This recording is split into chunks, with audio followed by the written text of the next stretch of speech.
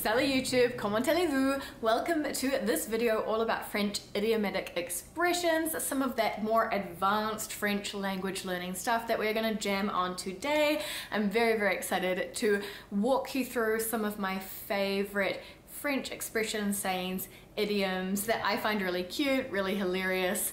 You know I'm a bit of a fan of doing these videos. I have recently done a video on some French expressions that are rather filthy, so some dirty French expressions. I've done a video with my mother-in-law.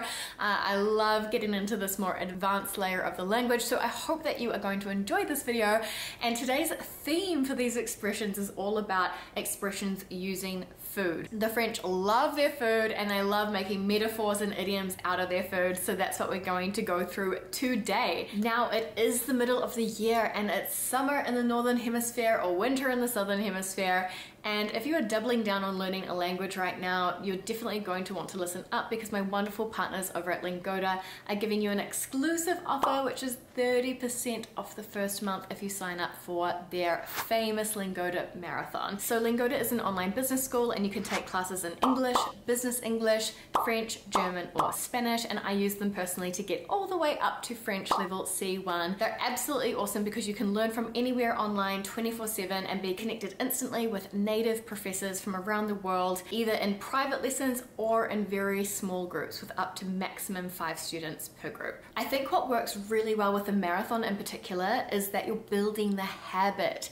How many times have you said, I want to do that, but you never get round to it? You never end up prioritizing it or making time for it. And the thing is with the marathon is that you can sign up for either 3, 6 or 12 month periods, and you're committed, you're in, and you are dedicated to the experience, and you're building that habit of just making language learning a part of your daily life. What's also really awesome about the marathon is that if you attend over 90% of your classes, you are eligible for a €400 cashback as well. I personally did the group classes and I love the small intimate experience because the professor really is there to put things into context, share everyday language, share those idiomatic expressions, and it really does take the class materials to the next level.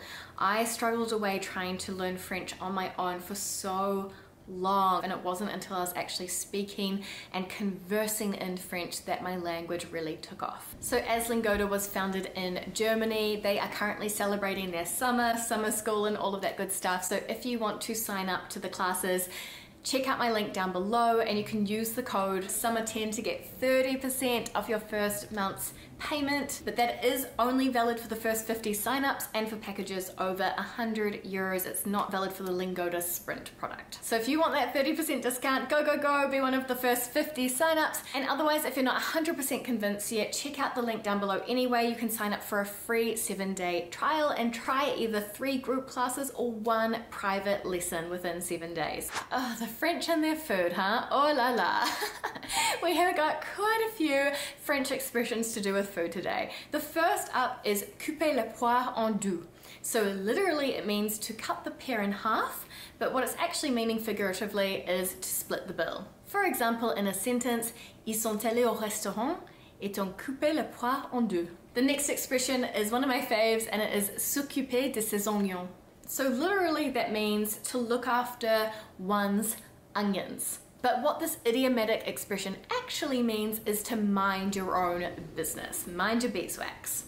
So if you are being lectured by someone who's trying to tell you how to live your life, you might want to say something like this. Arrête de me dire comment gérer ma vie et occupe-toi de tes oignons. So stop telling me how to live my life and mind your own business. The next expression is one of the cutest ones I've ever heard, I think, in the French language. I absolutely love it, and it is j'ai la pêche. J'ai la pêche means I'm feeling peppy, I'm in a good mood, I've got energy, I'm feeling good, right? J'ai la pêche. J'ai la pêche used to be an expression that was more for French youth, whereas older folks would say j'ai la banane. I have the banana instead, but now most people would say j'ai la pêche. And good moods aren't reserved just for fruit either.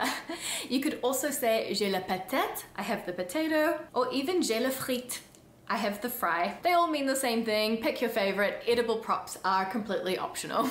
If I was to chuck an example in here, you could say, oh, j'ai la pêche ce soir, allons danser. I'm feeling good tonight, let's go dancing. The next expression is les carottes sont cuites. Les carottes sont cuites. And this means the carrots are cooked.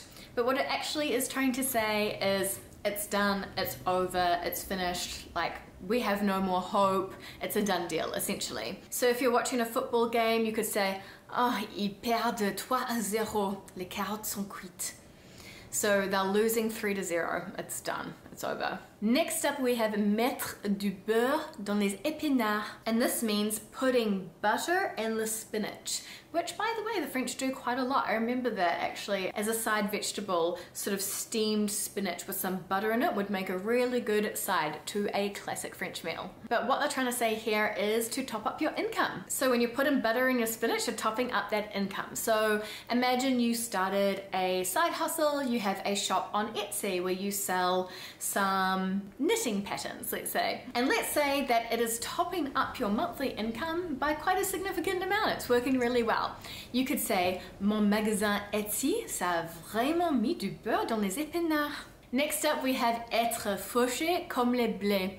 Fauché is broke or hard, but in this context it means broke, and blé is wheat, so to be broke like wheat, which means to be broke or to be absolutely penniless. So for example, you could say, ma grand-mère a toujours été fauchée comme les blés. Next up we have c'est pour ma pomme. C'est pour ma pomme, it's for my apple. But what this actually means is it's a treat, it's on me, it's my shout. So if you're shouting your friends at the bar, you could say, allez, c'est pour ma pomme. Next up we have c'est du pain béni, which literally means it is blessed bread. What the French are saying here is it's a godsend.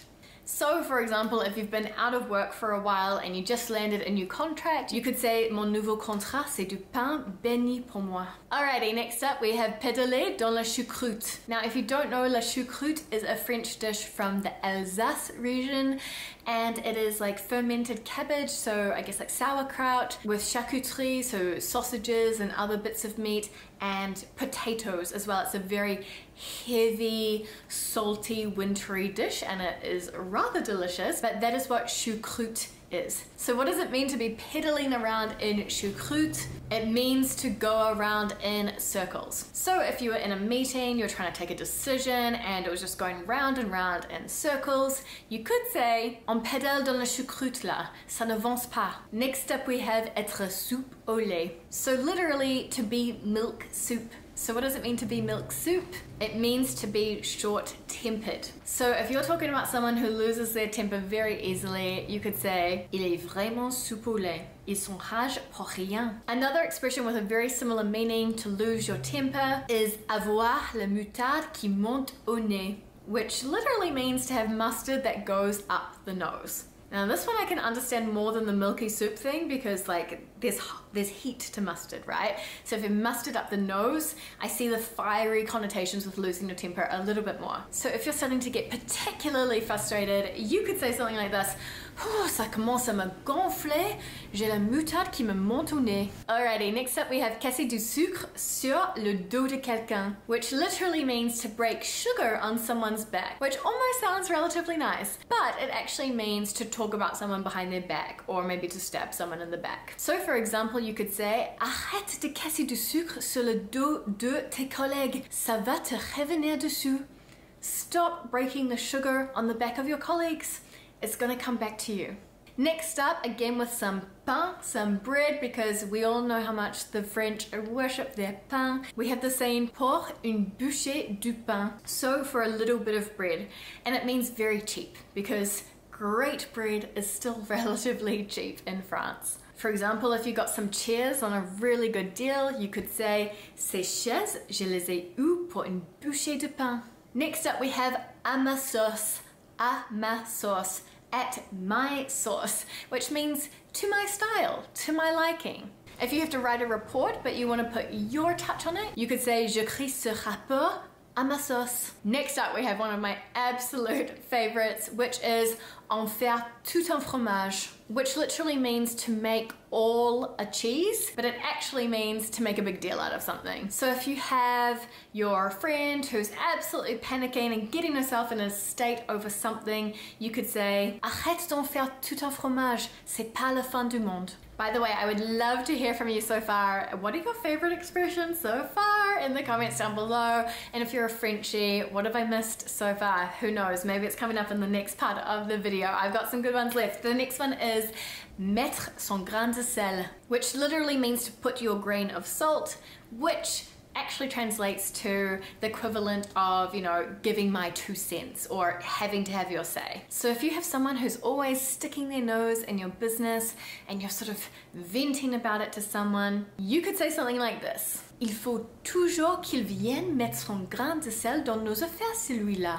This expression I think sounds super cute. It is maman gâteau, which is mother cake. But what it actually means is an overindulgent mother or a kind of mother hen, or maybe even to the point of helicopter mother in English. So for example, you could say elle couvre ses enfants d'attention. C'est une maman gâteau. Next up we have aller se faire cuire un œuf, which is go to make yourself an egg.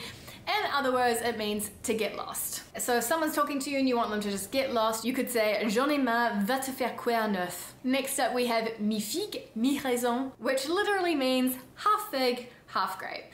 It means when something was neither good nor bad. For example, you could say ce film ne m'a pas emballé, un peu mi-figue, mi-raisin. Next up, avoir du pain sur la planche. And this literally means to have bread on the breadboard, but it actually means to be super busy, to be a bit overloaded at the moment. For example, you could say l'équipe a du pain sur la planche. Elle va être occupée jusqu'à la fin de l'année. The team has so much going on, it's going to be busy until the end of the year. Next up we have mettre de l'eau dans son vin, and it means to put water in one's wine. But what it actually means figuratively is to back off or to tone it down. So for example, you could say to someone, relax et mets un peu d'eau dans ton vin. C'est pas si grave. Relax, tone it down. It's not so serious. Next up we have c'est du gâteau. Kind of like a piece of cake. It's easy, but instead they just say, it's cake. C'est vraiment trop facile. C'est du gâteau. Next up, I absolutely love this one.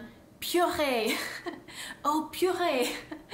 It means, oh, mashed potatoes. And it is a more innocent way of saying putain, which I know you know what that means. So for example, oh purée, regarde l'état de la voiture. This expression is a little bit gross. Cracher dans la soupe. Cracher dans la soupe. And cracher, to crash, means to spit. So to spit in the soup is the exact equivalent of to bite the hand that feeds you. So if someone's done you a favor and, for example, letting you stay at their place and it hasn't really worked out very well and they've been annoying you, but they've done you a favor all the same, and you find yourselves kind of, you know, venting about the person, you could say arrêtons de cracher dans la soupe, sans lui ça n'aurait pas marché. Stop spitting in the soup, without him it would have never worked. Next one is super cute, raconter des salades. Raconter des salades. So literally it means to tell lettuces, but it means telling stories. For example, you could say depuis tout petit, il a toujours pris un malin plaisir à ne raconter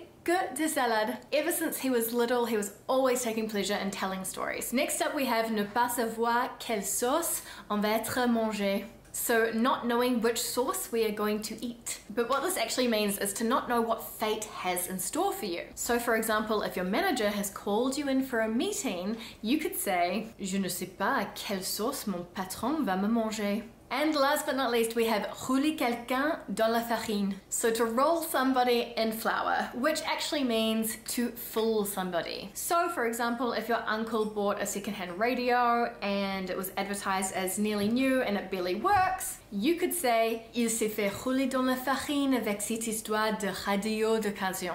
Alrighty friends, I hope that you have enjoyed these tasty French idiomatic expressions, all using food. I would love to hear which ones are your favorite down below. Otherwise, if you know some other hilarious expressions with food that I have left off the list, please let me know as well. I always love to have a good chuckle at those in the comments.